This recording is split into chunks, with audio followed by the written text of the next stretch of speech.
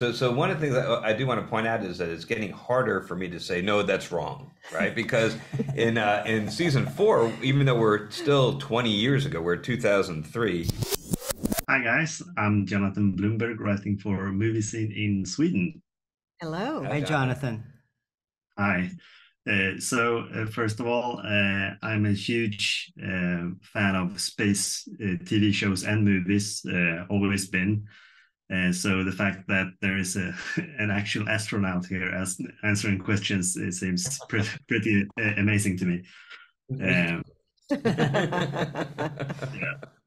So I wanted to start out with what kind of resource that is for the other two of you to kind of create like the spacesuits and the sets to kind of look as great as they possibly can, having an astronaut saying no, that's not how it would be, or yeah, that's actually how I remember it, or whatever happened. So how has that collaboration been? It's been fantastic, and we work really closely with Garrett, but Esther and I work together, and there's other departments as well, such as special effects or visual effects. So it's a very closely knit group that exchanges information and discusses how real something should look. Our famous saying is form follows function. And we find that we can get things to look really fantastically great, but at the same time be scientifically accurate. And there's a balance that we're trying to reach here. And in this particular science fiction show for all mankind, it's science-based. So everything originates with Garrett to make sure that we're using the proper propulsion system for a spaceship, or the proper design to manage radiation on Mars, for example. And then from there, we move forward. I think that's very similar to our process in terms of the spacesuit. Garrett and I started working together specifically to design the season 4 spacesuit. We're sort of pushing ahead in terms of technology. And so I relied on Garrett to lend his expertise of where we could and could not go. It was a process. It took me about 2 months of design work to move through and sort of end up with our final version. But it was interesting sort of bouncing off ideas with Garrett, and him sort of interacting with me and telling me, well, it actually functions this way, or you should include, have you thought about?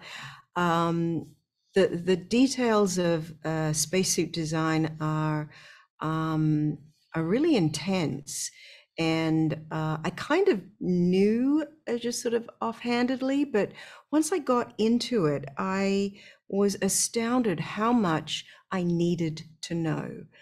They are amazing pieces of equipment, I'll use that word, in terms of their function and design. And I really wanted to pay homage to that. I mean, the industry is really pushing ahead right now with their design elements, and certainly so were we. And it was sort of an interesting process, and I'm grateful. Garrett, how do you feel? Do they manage to catch whatever you feel being actually in space and seeing it on the TV? Oh yeah, no, they do a fantastic job. So one of the things that I do want to point out is that it's getting harder for me to say no, that's wrong, right? Because in season four, even though we're still 20 years ago, we're 2003, the technology and the accomplishments that we've made in human spaceflight far exceed anything we've actually done. We have habitats on Mars. We have people in spacesuits going out around asteroids, things that we haven't done. So it's I can't say, categorically that no, that's incorrect, because who knows? We haven't done this yet.